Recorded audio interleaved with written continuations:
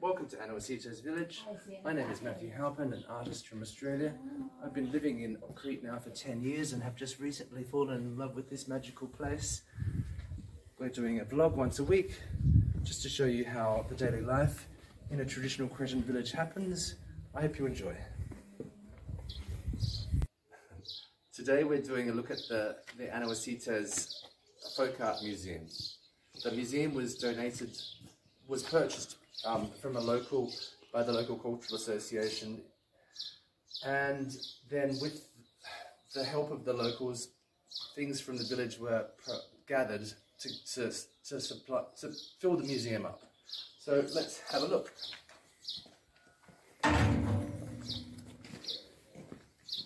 Here's a carving describing the house was built in 1880, and then in 1995 the Cultural Association purchased the house, and then in the year 2000 the renovation of the house started. When you first come to the village, it's a bit tricky to know how to get the key, but generally the door is actually open, and if the door isn't open, there's a really sweet lady that just lives to the left of the front of the house called Maria, and she has the key.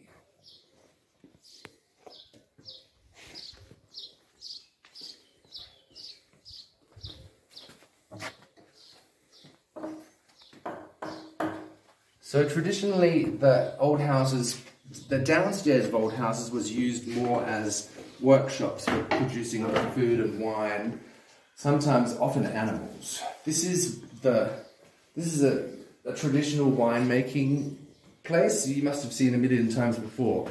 The grapes go in here, and then the locals stomp around with their feet and squeeze the juice out of the grapes. And then the juice from the grapes goes down into one of these. This was apparently lined once. At the moment, it's gone. But it would have been quite a clean place for the juice of the grapes to go. These vessels, I can't remember what they're called. Spiros, what are they called? Pithos. Have been around for 4,000 years. The Minoans had them.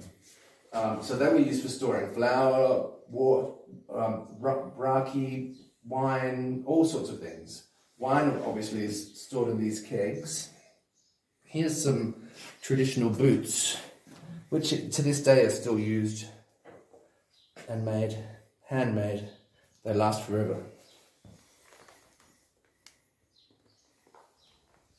The stone on the floor is a local stone.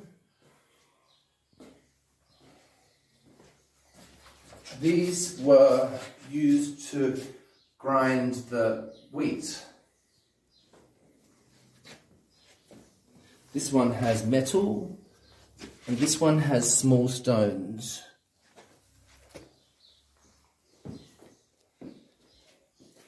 This was to separate the wheat from the chaff. I think it's called chaff. I might have to check that one out. Okay, and now the other room is more of the kitchen. Because there was always rats in the past, and there still is rats, but we've got it a bit more under control these days, food was often stored off the ground. These vessels were oil. I guess this would have been for baking, probably bread. This is a very standard way of holding water in the house.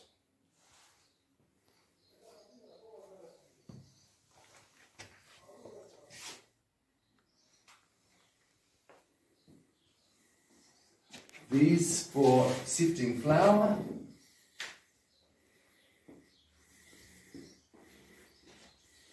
And obviously this was the main cooking spot for the house.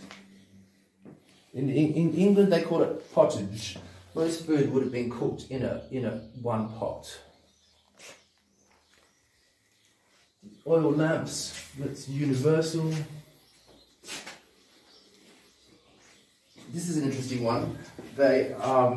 This is like the kitchen sink, but it was used for all sorts of purposes, even having baths.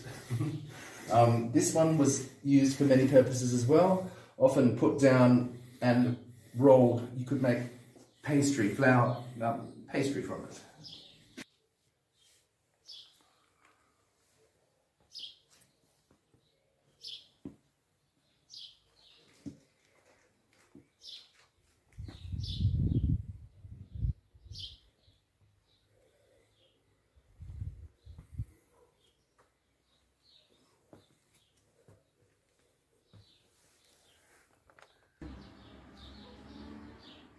So that's the downstairs finished.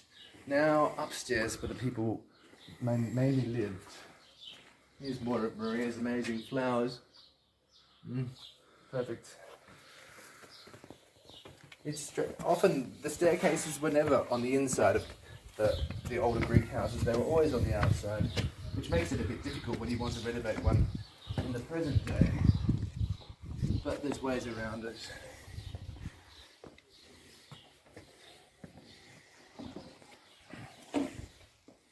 So this would have been the main entertaining area.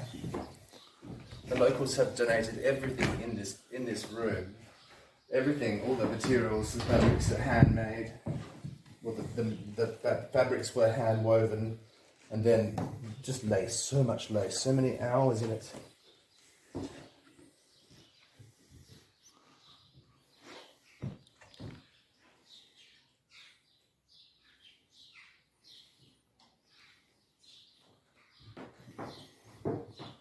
Over here, there was quite a famous man called Barubas who wore this outfit.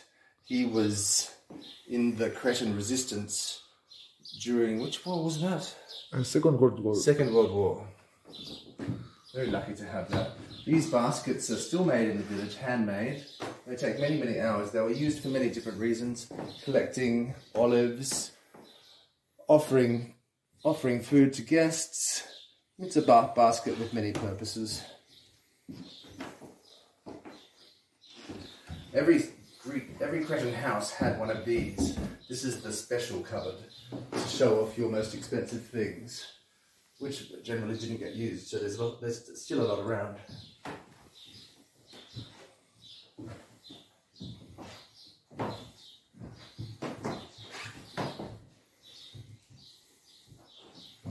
Singer, it's an international thing.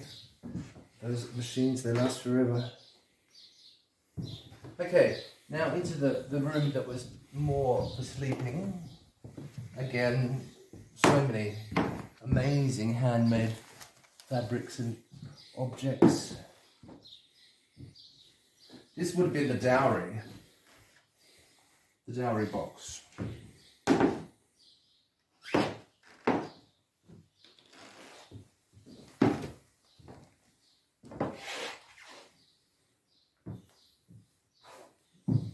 I love these old beds, but they're too small for me.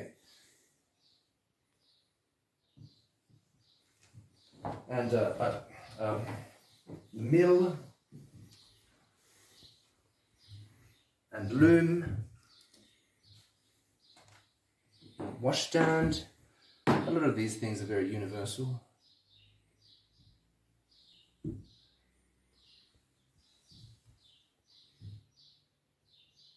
Here's the Greek alphabet. I guess it must have been maybe used as an educational tool for children.